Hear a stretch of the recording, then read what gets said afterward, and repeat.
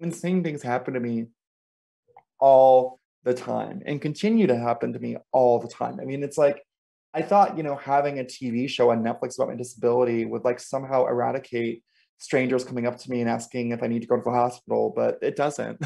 Oh, God. And just like a month ago, I was like waiting for my boyfriend outside of Walgreens, and a woman literally just went up to me and goes, "What's wrong with you?" Like literally just says that to me plainly. And it's just like, it's so wild to me. It really is. And of course I just told her, I was like, honey, I can't do this emotional labor today. Like XOXO, good luck with your projects. And she looked very confused, but then she walked away. But yeah, it's very absurd. It's very strange. It's been my life, my entire, yeah, it's been my entire existence. I don't know anything different. And it's just how I process things. And I feel very, very lucky because I also feel like people are very, very uncomfortable with disability.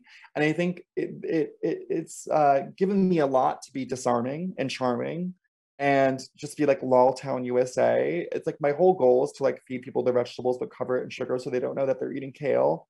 You know what I mean? So I feel very, very lucky because humor is a superpower, and I think it allows me to reach a lot more people, and it makes everything more palatable and easier to digest.